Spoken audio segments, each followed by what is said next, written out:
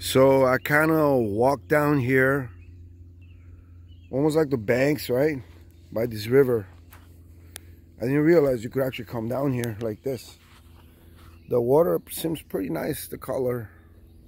Pretty clean here. It looks like somebody was walking up here.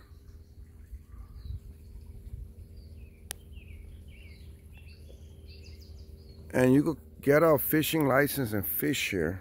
It's interesting. Maybe I could do that on my free time. Spend a couple of hours, peaceful time here.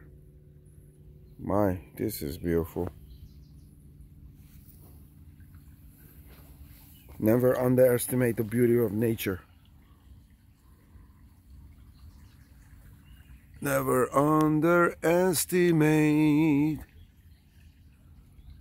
So this is the same thing, Nicholas.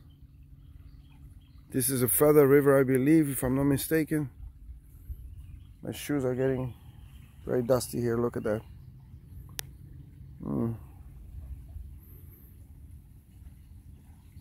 Apparently I spoke with somebody, a gentleman who came to fish here, and he says that you can get a fishing license which is valid for 12 months. A little over $60, I think, $64, $63.